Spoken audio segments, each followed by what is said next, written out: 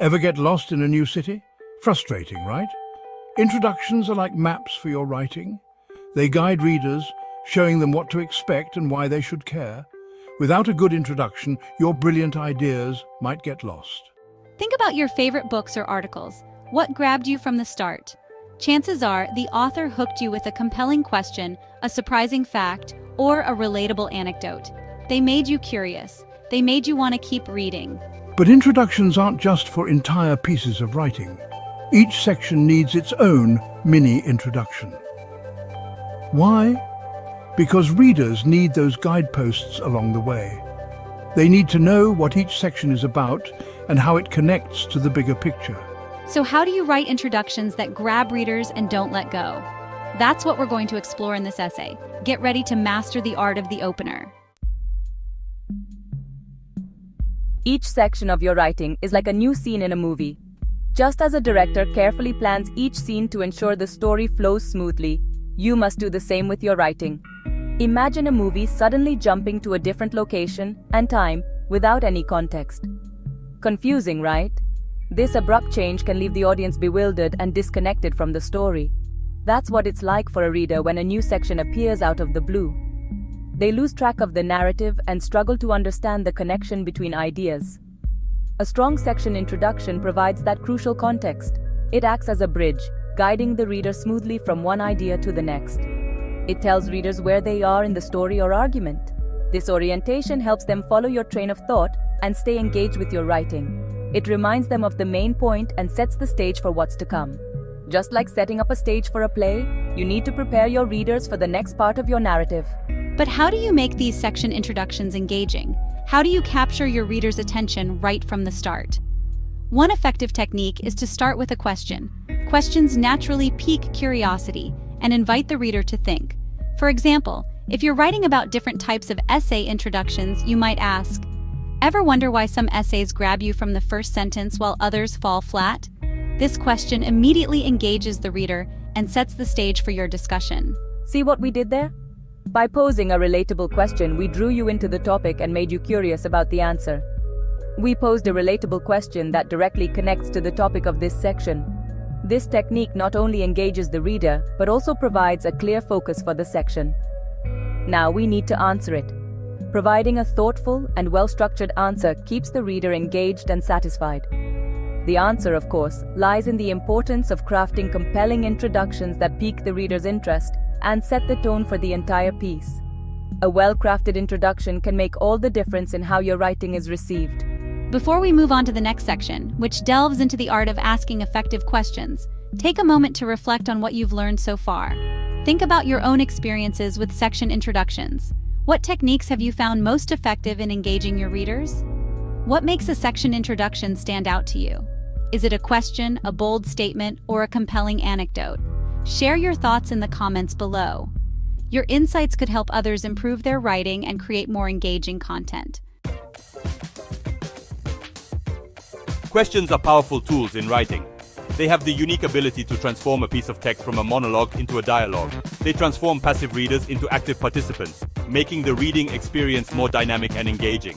When you ask a question, you invite readers to pause, reflect, and come up with their own answers. This interaction creates a deeper connection between the reader and the content.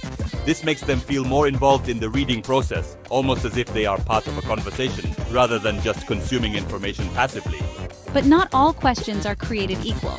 The effectiveness of a question depends on its relevance and the way it is framed. To truly engage your readers, you need to ask the right questions. These questions should be thought-provoking, relevant to the topic, and sometimes even a bit surprising. These are the questions that make readers stop and think, sparking their curiosity and encouraging them to delve deeper into the subject matter. Let's say you're writing about the benefits of exercise. A rather dull question might be, what is exercise? This question is too basic and doesn't engage the reader's curiosity or interest. A more engaging question could be, what if you could improve your mood, boost your energy, and even live longer, all by doing one simple thing? This question is intriguing and hints at the benefits of exercise. Do you see the difference? The second question sparks curiosity and hints at the benefits discussed in the section. It makes the reader want to learn more, creating a sense of anticipation and engagement. And the answer, of course, is regular exercise. This not only provides the information but also reinforces the benefits in a compelling way. By framing your questions effectively, you can guide your readers through the content, making the experience more interactive and enjoyable. Asking the right questions is like having a conversation with your reader. You pose a question, provide the answer, and then invite them to share their own thoughts and experiences. This two-way interaction makes the reading experience more personal and engaging, fostering a deeper connection between the reader and the writer. Speaking of which, we'd love to hear from you. What are some of your favorite ways to engage readers with questions in your own writing? Share your insights in the comments. Your experiences and tips can help others improve their writing and engage their readers more effectively. Remember, the right questions can transform your writing and create a more interactive and enjoyable experience for your readers. So, start incorporating thoughtful questions into your writing and watch how it transforms your readers' engagement. Calls to action and surveys keeping readers involved. You've crafted engaging introductions, asked thought-provoking questions, and now it's time to take reader engagement to the next level. How? By incorporating calls to action and surveys. These tools are not just add-ons, they are essential elements that can transform your content from static to dynamic. Think about your favorite websites or blogs. Do they simply present information, or do they encourage you to take action? The best websites do more than just inform. They invite you to participate. Maybe they have comment sections, social media sharing buttons, or even quizzes and polls. These interactive elements are designed to keep you engaged and make you feel like a part of the community. These are all examples of calls to action. They are prompts that encourage you to take some form of action, whether it's leaving a comment, sharing a post, or participating in a poll. But why are calls to action so important? They serve as bridges between passive consumption and active participation, because they transform passive readers into active participants.